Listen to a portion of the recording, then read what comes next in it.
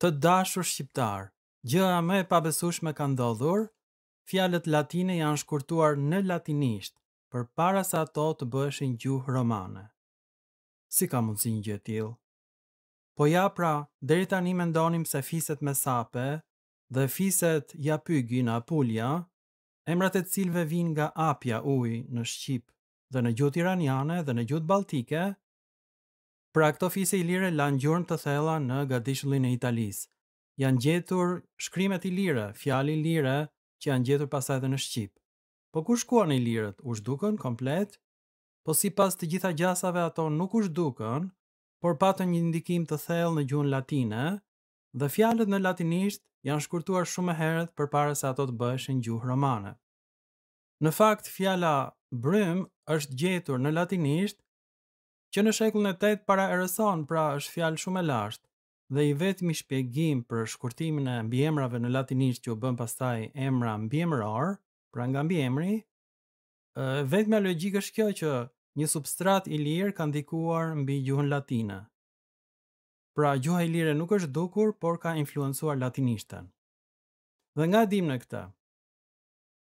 Pra fjala brymë është krijuar që në shekullin e 8 para erëson, kjo është gjë e jashtëzakonshme, dhe kjo vërtetohet nëpërmjet Latinishtes me mbiemrin brevissimus. Dhe tani kemi në rasën emërore brevissimus, në rasën gjinore brevissimi, në rasën dhanore brevissima, në rasën kallëzore brevissimum dhe në rasën rridhore brevissima. Pra, ky është mbiemër në latinisht dhe ka kuptimin dita më e shkurtër e vitit. Tani mbiemri në latinisht brevissimus është shumë i rëndësishëm sepse tregon që ka një lidhje të jashtëzakonshme midis gjuhës sumere dhe gjuhëve indo-europiane. Dhe këtë do ta shikojmë tani, është një ngjarje e jashtëzakonshme. Pra brymë ose shkurtimi i mbiemrit brevissimus vjen nga latinishtja brevis, që do të thotë i shkurtër, ditë e shkurtër e vitit. Tani në fakt, brevissimus është ditë e shkurtër e vitit, por origjina e këtij mbiemri është akoma dhe më e lashtë. Dhe mbiemri brevissimus në latinisht ose brevis, forma e tij fillestare, shqiptoi komplet ndryshe në gjuhët e lashta indo-europiane dhe kishte kuptimin me jetë të shkurtër. Dhe ishte në fakt emri i perëndis Marduk, i cili ishte perëndia e Babilonisë ose emri i Jupiterit, emri i të cilit ishte në fakt Amar Utu, që do të thotë viçi i përjetshëm i diellit. Në gjuhën e Babilonisë, viçi i ri, viçi i njom ka kuptimin perëndi e pavdekshme, që është gjithmonë e re, që nuk plaket kurrë. Pra ky ishte kuptimi fillestar i kësaj rënje. Tash në gjuhët indo-europiane kjo u cilësua kështu: Margu Givos. Pra Margu Givos, që do të thotë me jetë të shkurtër, ishte emërtimi i Mardukut, i cili ishte një perëndi e cila përfaqësonte të gjithë muajt e vitit, dhe kjo perëndi në fund fare vdiste bashkë me natyrën dhe ringjallej pikërisht në periudhën midis shkurtit dhe marsit. Prandaj emri i tij kishte kuptimin dita më e shkurtër, sepse pikërisht muaji i shkurtit është muaji më i shkurtër. Edhe në gjuhët e tjera indo-europiane, njëlloj se në gjuhën e Babilonisë ishte pikërisht shkurti që kishte këtë emër. Pra dita më e shkurtër dhe muaji më i shkurtër. Ky ishte emri i Mardukut dhe pikërisht pastaj Marduku ngjallej bashkë me natyrën. Ne do ta shikojmë që ishte pikërisht perëndia e Mardukut, e cila u përhap në të gjitha gjuhët semite, pastaj edhe në gjuhët indo-europiane. Pra Marduku ishte perëndi që vdes dhe ringjallet. Kjo është e gjithë ideja. Tani nga e dim ne që kjo lidhet me emrin e Mardukut, sepse pikërisht mënyra se si ndërtohet emri i Mardukut është Amar Utu Uku. Dhe Uku është pjesa e rasës gjinore në gjuhën sumere. Pra, pikërisht kjo prapashtesë Uku ose Uk i vjet tok fjalshit Amar Utu në mënyrë që të krijojë rasën gjinore në gjuhën sumere. A nuk është kjo e magjishme? Dhe ky emër është gjetur në gjuhën e elamitëve, që ishin paraardhësit e iranianëve në perandorim perse. Pra, indo-europianët kanë hyrë atje dhe kanë gjetur këtë perëndi, perëndinë e Mardukut, dhe prandaj kjo perëndi u përhap pastaj në Gadishullin e Indis, po ashtu në drejtim të kundërt, në Ballkan, nga Azia e Vogël dhe pastaj për në Europë. Pra, deri tani ka mbetur një enigme madhe fakti që fjala brevis nuk shpjegohej dot në gjuhët indo-europiane, dhe tani e dim që ky mbiemër pikërisht përfaqësonte emrin e Mardukut në shkurt, kur ai vdes dhe pastaj ringjallet. Tani perandoria e Persisë e shkatroi Babilonin, dhe ky është një mësim shumë i hidhur edhe për shqiptarët, sepse ashtu është duken dhe ilirët si babilonasit, por gjuha ilire mbeti në gjuhën shqipe, po ashtu edhe gjuha babilonase mbeti në gjuhën elamite. Dhe gjuha elamite ndikoi shumë mbi gjuhën perse dhe pastaj nga gjuha perse kjo u përhap edhe në gjuhët e tjera indo-europiane. Është një rrënjë kaq e pastër dhe ruajtur kaq mirë, saqë tregon që kjo rrënjë ka ardhur nga një gjuhë e shkruar. E kuptoni apo jo? Pra nuk është folur nga një njeri primitiv gjysmë majmun, po ne dim dhe datën kur është folur kjo, nga vitet 1700-1800 para erëson deri në vitet 1200 para erëson. Pra Marduku përfaqëson konstelacionin e Demit, Demit të artë, i cili gjendet edhe në mitologjinë e semitëve, por gjithashtu e dim që një herë në 2000 vjet konstelacionet ndrojnë vendin e tyre në qiell. Dhe perëndia e Mardukut, e Demit, u zëvendësua pastaj me perëndinë e Dashit ose të Zeusit. Pra nuk ka asnjë ndryshim, Zeusi është në fakt e njëjta perëndi, perëndia e Jupiterit, dhe Marduku është perëndia e Jupiterit. Por pikërisht pra me ardhjen e pranverës, planeti Jupiter në kohën e Mardukut kalonte pranë konstelacionit të Demit, ndërsa në kohën e Zeusit kalonte pranë konstelacionit të Dashit, Aries. Pra, siç e shikoni, në shqip fjala dash dhe perëndi janë të lidhura shumë me njëra tjetrën, dhe krijimi në fjalën shqipe është pak më i vonë i perëndisë së Dashit. Më lashtë ka qenë perëndia e Demit, dhe kjo është regjistruar me emrin Marduk. Pra emri Mardukut ose Margus në gjuhën iraniane u zhvillua në këtë mënyrë në të gjitha gjuhët indo-europiane. Në gjuhën vedike sanskrite kemi muhu, muhur, por në fakt ky është nga një rrënjë më lashtë murhu. Pastaj kemi në gjuhën avestane të vjetër morëzu, kemi në gjuhën avestane të re morazuxhiti, në gjuhën osetian morz, që do thotë i shkurtër, kemi në gjuhën elamite marduka, pikërisht pra emri Mardukut ose Amar utu uk, që do thotë dielli i pavdekshëm. Emri Mardukut hyri edhe në gjuhën greke. Kemi brakhubios, që do të thotë me jetë të shkurtër. Ishte pikërisht emri Mardukut në shkurt. Pra emri Mardukut përkon pikërisht me perëndinë semite Adonai, e cila pikërisht në Iliri do e mësojmë në një film tjetër, ka vdekur pranë lumit të Vjosës. Emri i lumit të Vjosës është formuar vetëm nga zanaret e perëndisë Adonai.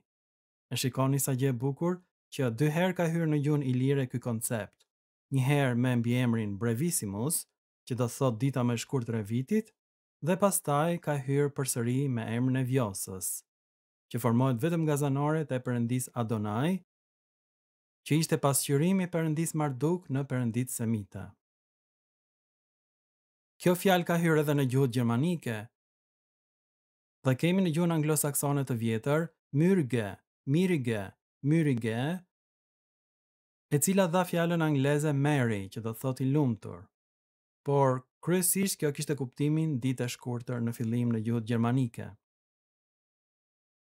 Kemi në gjuhën holandeze të vjetër myrgi, mirgi.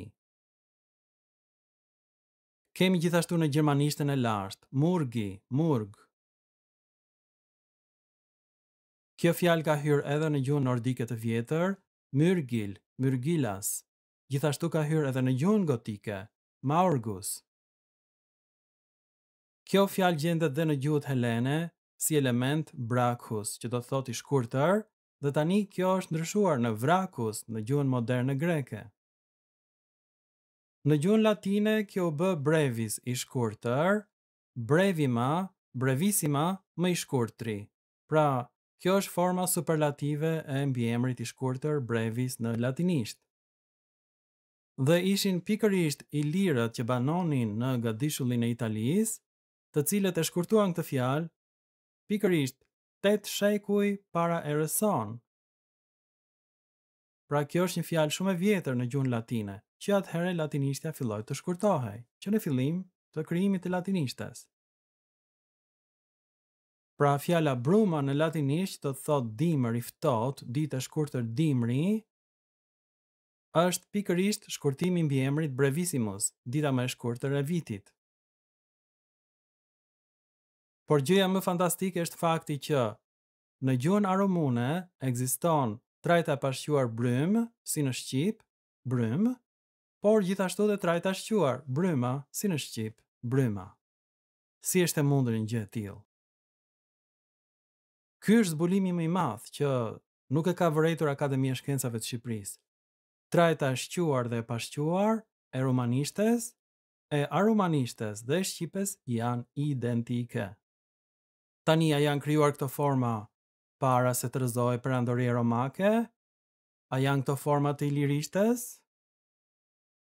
Pra kjo fjalë është në romanisht, brymë, pastaj bryma, në romanisht, brymë, bryma, por në Old Occitan është vetëm bruma, si në latinisht, në katalan është broma, në Occitan është bruma, në gjuhën portugeze gjithashtu është bruma, në spanjishtën e vjetër është gjithashtu bruma. Në frëngjishtën e vjetër është bryme. Tani kjo fjalë bëhet muaji I nëntorit në gjuhën latine, brumarius. Po ashtu është dhe në gjuhën shqipe, nëntori quhet bryma e tretë. Bryma e parë është shtatori, bryma e dytë është tetori dhe bryma e tretë është nëntori. Pra dhe në latinisht dhe në shqip kemi të njëjtën fjalë për nëntorin. Tani un kam bërë një zbulim tjetër. Fjala shqipe brymës është shkurtim I plot I latinishtes brumarius. Tani ky është një zbulim I jashtëzakonshëm sepse Akademia e Shkencave të Shqipërisë ka thënë që shqipja nuk ka ruajtur mbaresat e ilirishtes dhe as të latinishtes. Pra, sipas akademikëve, fjala jesh, mosh, është me origjinë nga turqishtja sepse gjoja shqipja nuk ka mbajtur dot formën aios të gjuhës latine dhe të gjuhës greke, që do thot gjithashtu periudhë gjatë dhe mosh. Por fjala në turqisht ka hyrë nga persishtja dhe shqipja nuk mund ta kishte këtë fjalë sepse gjoja nuk ruan mbaresat e latinishtes dhe të ilirishtes. Por e shikoni pra që fjala brymës në shqip ka ardhur pikërisht nga fjala brumarius. Pra ky zbulim është shumë I rëndësishëm sepse Akademia e Shkencave të Shqipërisë ka thënë që në shqip nuk është ruajtur asnjëherë mbaresa e ilirishtes ose asnjë mbaresë e latinishtes. Por ja pra, brumarius në latinisht ka dhënë brymës në shqip. Ashtu siç u shkurtua brumarius në brymës në shqip, po ashtu edhe gjuha ilire ndikoi për shkurtimin e brevissimus në brym në latinisht. Pra, siç e shikoni, ka një vazhdimsi të gjuhës ilire dhe të gjuhës shqipe dhe mënyra se si është sjell gjuha ilire në gadishullin e Italisë, po ashtu edhe në shqip fjalët e latinishtes shkurtohen në të njëjtën mënyrë. Pra, brymarius ka dhënë brymësi në shqip. Dhe nga ky konkluzion vihet që prapashtesa ës e shqipes, që përdoret vazhdimisht për krijimin e emrave, qenë ka me origjinë nga gjuha latine, siç e shikojmë. Sot nuk do lexoj asnjë fragment nga Kolestopalli dhe nga Qerem Çabej, sepse ata thonë që fjala brym vjen nga latinishtja dhe nuk e kuptojnë që kjo është rrënjë ilire. Ata e marrin si huazim të pastër nga gjuha latine. Por edhe sikur ky të ishte huazim nga gjuha latine, duhet kuptojmë një gjë, që shqipja pjesërisht sillet si gjuhë romane. Kjo është shumë e rëndësishme. Të gjitha ndryshimet fonetike që kanë ndodhur në fjalën brym në shqip, kanë ndodhur në aromanisht, në romanisht, në portugalisht, spanjisht, italisht, frëngjisht, në të gjitha gjuhët romane. Pra shqipja sillet si gjuhë romane. Por, me fjalën kodër, unë kam provuar që në hartat e vjetra të Ilirisë gjendet si kodrion. Pra fjala kodër u krijua nga fjala quadrum përpara se sa trupat e Romës të pushtonin Ilirinë. Pra ne e dim që gjuha ilire ka qenë shumë e ngjashme me gjuhën latine, në fakt më e ngjashme ka qenë ilirishtja me latinishten se sa shqipja me italishten. Pra, siç e shikoni, ka shumë mundësi që fjala brymë ka ardhur nga brevissima që ka qenë në gjuhën ilire. Dhe pastaj vim tek argumenti im, kur them që çdo fjalë shqipes i nështrohet disa ligjeve fonetike të veçanta. Pra, ka fjalë të shqipes që i nështrohen ligjeve fonetike të gjuhëve romane, por ka dhe fjalë të pastra të shqipes që u nështrohen ligjeve fonetike të gjuhëve gjermanike të pastra ose gjuhëve keltike të pastra. Pra, gjuha shqipe ka disa shtresa. Dhe ato nuk dallohen me shikim të parë. Pra, me fjalën brym dhe brymës, si nëntor, siç e shikojmë, gjuha shqipe sillet si bija e Latinishtes, dhe unë ashtu do ta quaj atë. Ju faleminderit shumë të dashur shqiptar dhe mirupafshim në filma të tjerë shkencor në të ardhmen.